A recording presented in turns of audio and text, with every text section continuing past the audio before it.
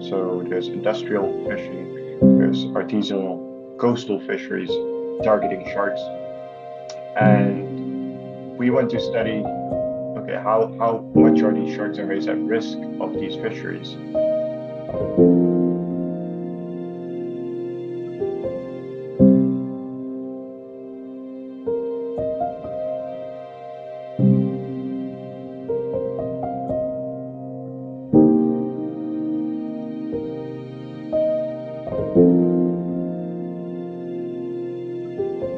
That basically allows us to follow the sharks and rays and to see where they go once they leave coastal areas like the Bijagós.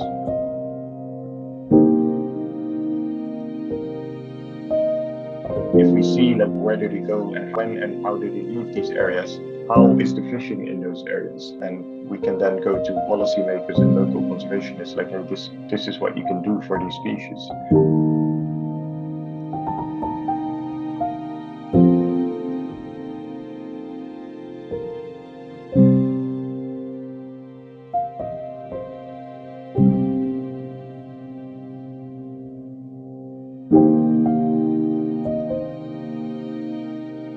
It gives us a unique opportunity to work with local fishermen because they know the value of these animals and they want to make the change, and we can hopefully provide them with some ideas of actually making that change happen.